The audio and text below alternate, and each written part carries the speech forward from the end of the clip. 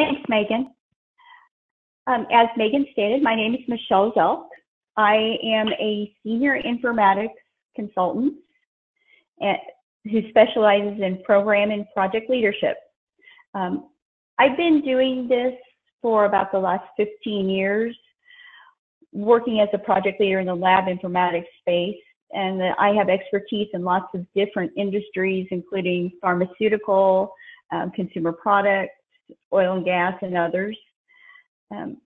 Over the years, I've worked with many informatics systems, including LIMS, electronic notebook implementations, chromatography data systems implementations, instrument integrations, just to name a few. And on top of all of that, I am a certified Lean Six Sigma Black Belt. So that's who I am. So what's this all about today? So what is it that we're looking to accomplish? Well, the whole purpose of this webinar is to show you how you can make change management really work for you, rather than just being some abstract concept that you see floating around every once in a while in the change management space. So here's a list of goals that for the next hour. First off, I'll walk you through the difference between just implementing a technical solution and achieving the full business benefits.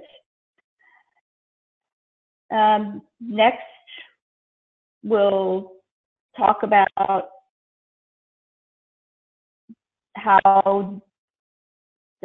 talk about the differences in how various people and groups perceive change and how a great change manager can shape that perception.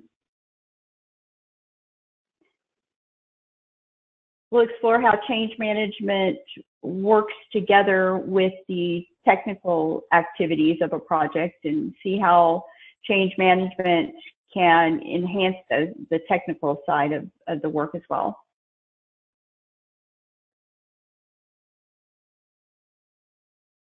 Then we'll dive into the nuts and bolts of change management and what it looks like in real projects with the implementation of process and tools and techniques that are part of change management. Then we'll pull it all together and show you how to get from the current state of IT projects to more of a realization state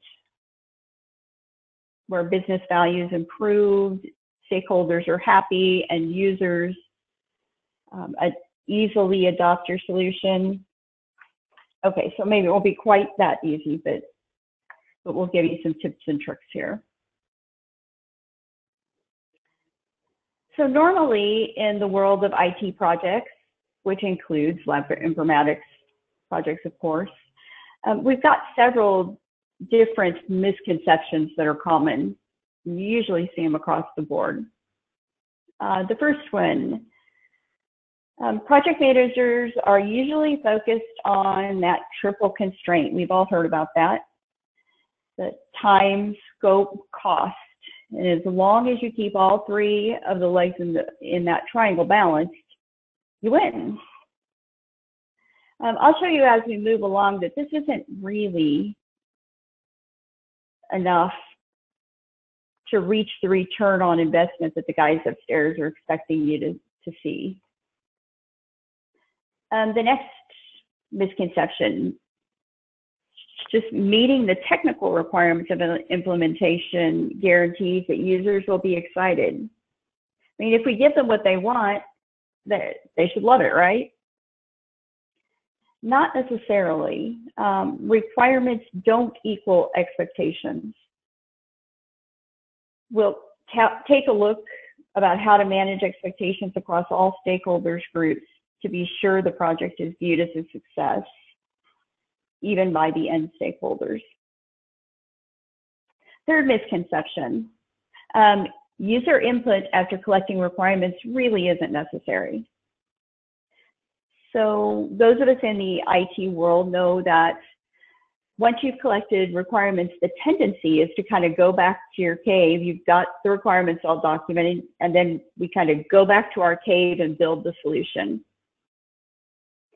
We'll cover some things that show you that that is probably not the way to work it. It's best to keep the user community involved for the length of the project and engaging them often.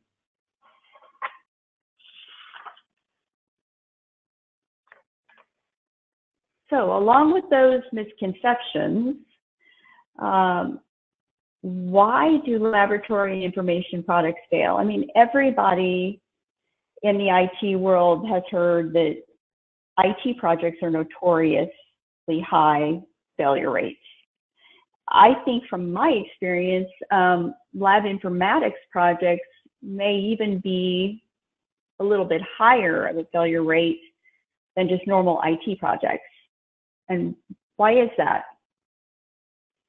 Well, after years of experience and with research backing this up, it really comes down to human factors, the people piece of the project, not the technological piece. The technological pieces are usually fairly straightforward. Those are implemented correctly a lot of times, but the reason for the failure is that the users don't adopt them. So some of the keys that play into that are just a lack of user involvement. As we talked about on the last slide, it's best to keep your users involved all during the development and build process. If that's not happening, that can certainly impact whether a project is successful. You want to build buy-in.